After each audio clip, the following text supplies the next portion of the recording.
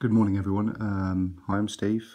Today I'm going to give you a quick tutorial on drawing a very simple snail using the letter E as a starting point.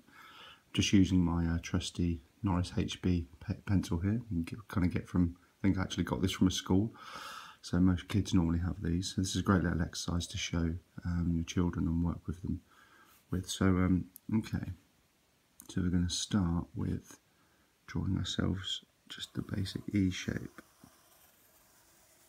on our paper, like that. And then what that should do is that should allow us to extend this central section here to create the central spiral. I'm almost drawing like another E shape to connect it. And then what I'm going to do is I'm going to go all the way around from the bottom here. I'm going to draw all the way around, so they almost end up with like a nice big spiral shape. And I'm just going to connect those up at the bottom, like that.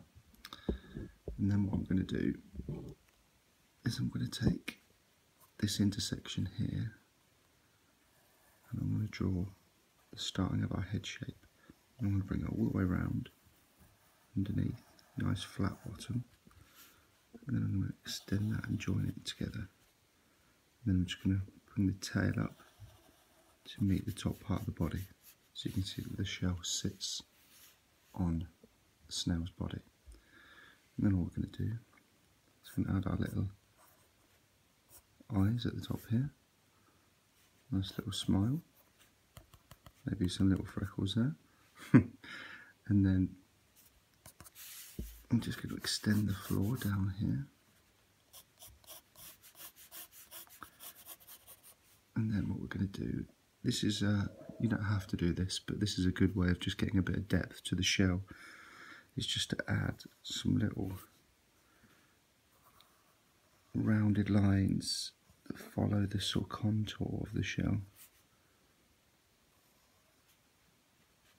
There we go. Like I say, they're not necessarily needed, they just give a little bit of extra depth without actually having to shade anything. And then we have it.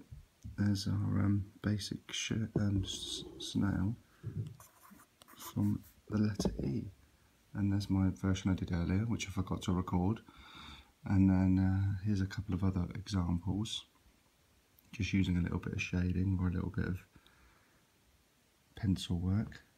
There's some other examples here, a little bit more detailed, but kind of give you an idea of where you can start and how you can continue.